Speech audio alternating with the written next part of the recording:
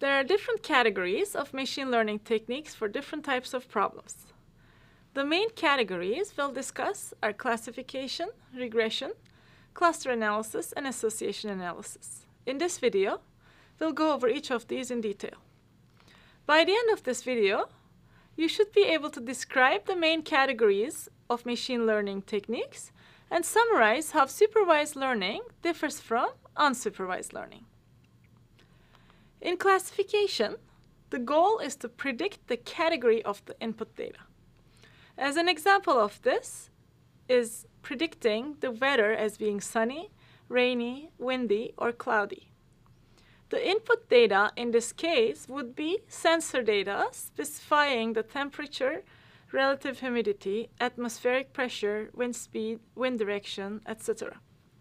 The target, or what you're trying to predict, would be the different weather categories, like sunny, windy, rainy, and cloudy, as we discussed. The categories to be predicted are called classifications. Another example is to classify a tumor is as benign or malignant. In this case, the classification is referred to as binary classification since there are only two categories. But you can have many categories as well as the weather prediction problem shown here. Another example of classification is to identify handwritten digits, as we talked about in our last video, as being one of 10 categories, 0 to 9. When your model has to predict a numeric value instead of a category, then the task becomes a regression problem. An example of regression is to predict the price of a stock. The stock price is a numeric value, not a category, so this is a regression task. It is not a classification task. If you were to predict whether the stock price will rise or fall, then that would be a classification problem. But if you're predicting the actual price of the stock, then that's a regression problem. That is the main difference between classification and in regression. To summarize, in classification, you're predicting a category, and in regression, you're predicting a numeric value. Another regression application, in addition to the stock example here, is for prediction of the amount of rain for a region. Recall that in our discussion on classification, we had discussed predicting if it will rain the next day. That is predicting between one of the two categories, rain or not rain. So that's a classification problem. But if we are predicting the amount of rain, which is a numeric value, that would be a regression problem. In cluster analysis, the goal is to organize similar items in your dataset into groups. A very common application of cluster analysis is referred to as customer segmentation. This means that you're separating your customer base into different groups or segments based on customer types. For example, it would be beneficial to segment your customers into seniors, adults, and teenagers. These groups have likely different likes and dislikes and have different purchasing behaviors. When companies segment customers into different groups like this, they may be able to provide targeted marketing ads for each group's particular interests.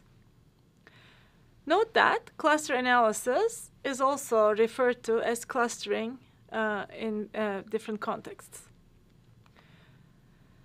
Next is association analysis. The goal here is to come up with a set of rules to capture associations between items or events. The rules are used to determine when items or events occur together. A common application of association analysis is known as market basket analysis, which is used to understand customer purchasing behavior. For example, association analysis can reveal that banking customers who have checking or deposit accounts also tend to be interested in other investment vehicles such as money market accounts. This information can be used for cross-selling. So if a financial institution advertises money market accounts to your customers with CDs, they are likely to open such an account.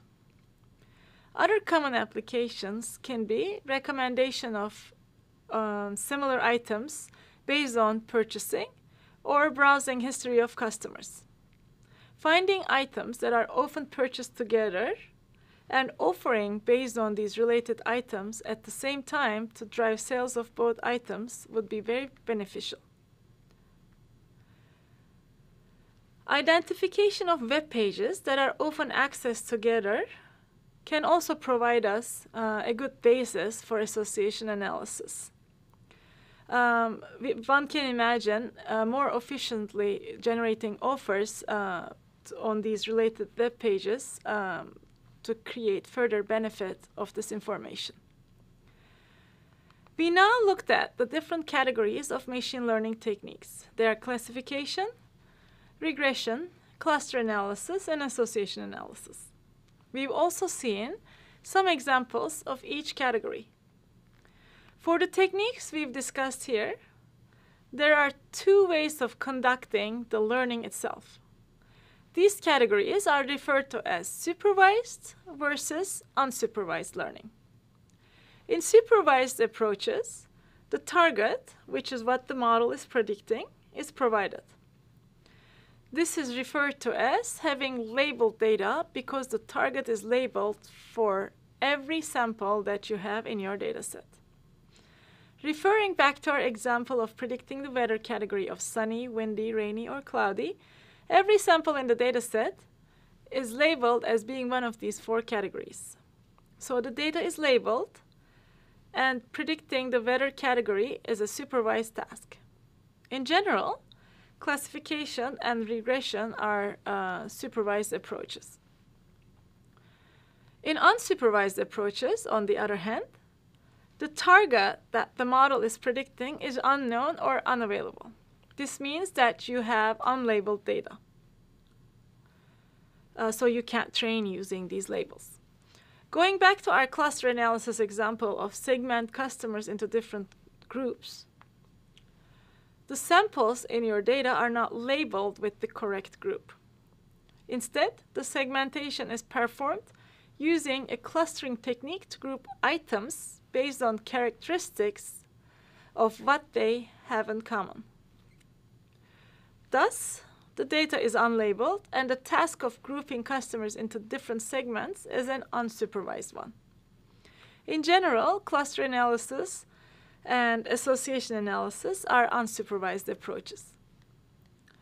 In summary, in this video, we looked at different categories of machine learning techniques, and we discussed classification, regression, cluster, and association analysis as some of these techniques. We also defined what unsupervised and supervised approaches are in machine learning and which one of our earlier categories fit in these two categories.